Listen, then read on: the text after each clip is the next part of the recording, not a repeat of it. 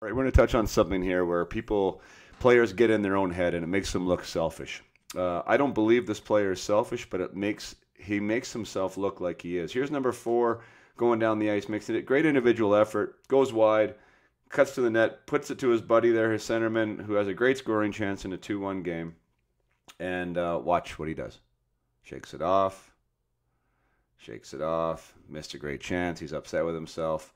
Right now, he's internalizing what he did. He's frustrated. But in being frustrated, he does not ever acknowledge the guy who made the play to set him up. That's not a good look. So mindset matters here. Mindset matters. You get outside of yourself. Don't go internal, go external. Acknowledge your teammate. Acknowledge the play. Don't think about how you missed it. Acknowledge the play that made it happen. It works well for both of you. Cheers.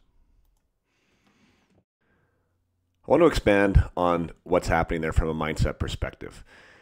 As an athlete, we want to stay present.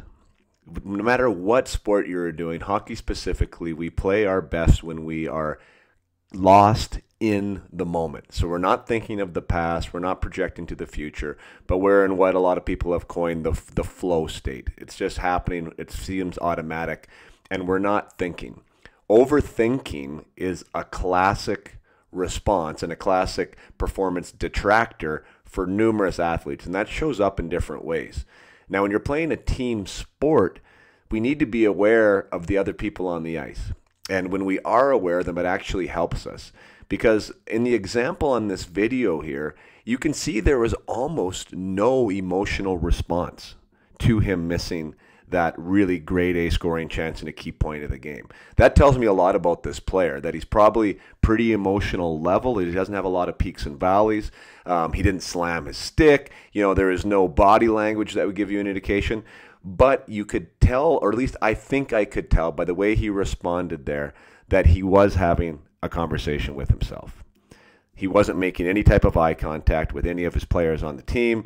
He was internalizing what had just happened. So that in his own way is thinking about the past. He's lost in what just happened and he's not focusing on the present, which could have been a natural escape for that could have been acknowledging his teammate, right? Being external, being aware of what is going on around you, that we're in a team sport, that we're in this environment that is actually going to help me as an individual, and it's also going to help my line mate as an individual. It's going to help us together.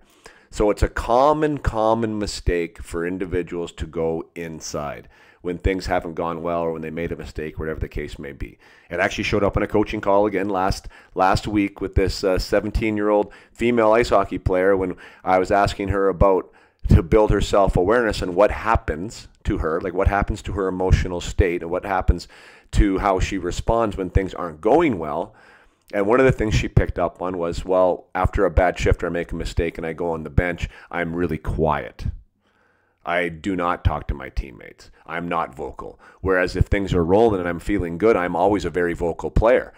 So that's a great insight by her. And like I said, there's a parallel for lots of people in the game today that this is a natural response for them.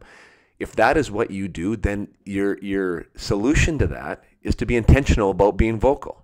Right? That keeps you out of your own head. It keeps you having your head between your own legs, feeling sorry for yourself, and you can focus on those around you. It's a massive benefit of playing a team sport that your teammates matter. So instead of feeling sorry for yourself and what just happened, focus on your teammates, stand up, congratulate, cheer, whatever the case may be. It keeps you present, keeps you out of your own head, keeps you focused on the next thing, not what the last thing was. So best of luck out there. If you're an overthinker, try do that. Don't be internal. Go external. Play hard, guys. Keep your head up. Cheers.